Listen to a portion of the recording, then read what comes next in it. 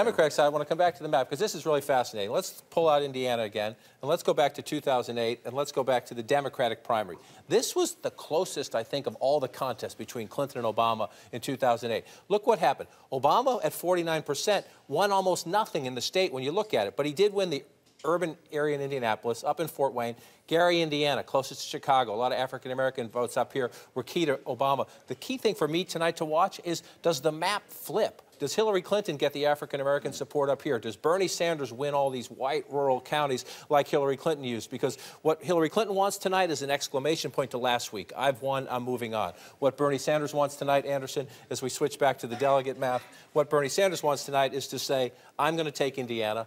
I'm probably not going to be able to catch up to Hillary Clinton, but I'm going to have another win to extend the race into May, to keep his supporters energized, and to keep going all the way through. A Sanders win tonight means the Democratic race, while mathematically likely over, will continue on for quite some time.